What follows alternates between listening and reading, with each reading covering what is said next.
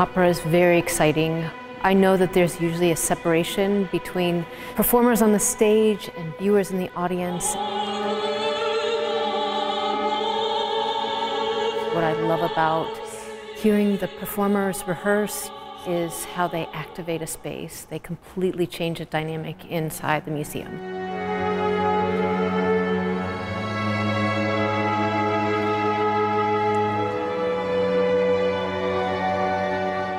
Museum Nights has been a program that's been going on for about 10 years now. It's always on the second Thursday of each month, and it's a free after-hours event that's open to the community and campus. We often have art blast tours, free food, performances, music.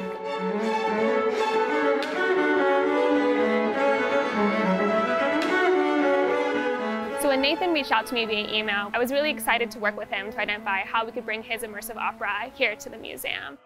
We were attacked. This is a modern opera. It's about a Puerto Rican American war hero, and it is a two-person show. I will be playing Blanca in the opera Ribas-Dominicci.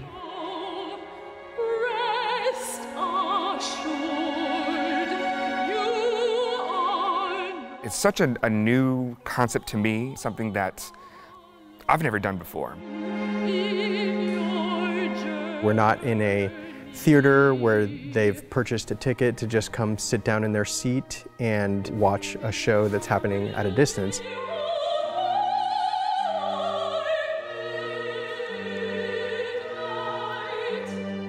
It's all over the place. The audience is involved, the vocalists are moving around, the instrumentalists are in different sections. There's no standard way of doing it, and you get to kind of create that yourself.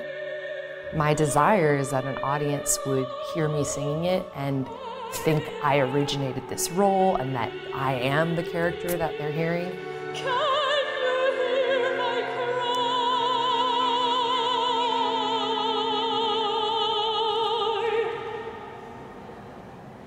And so as a conductor, it's been a really cool opportunity to be able to bring everybody together in a setting where we're also spread apart yet together in the music. Not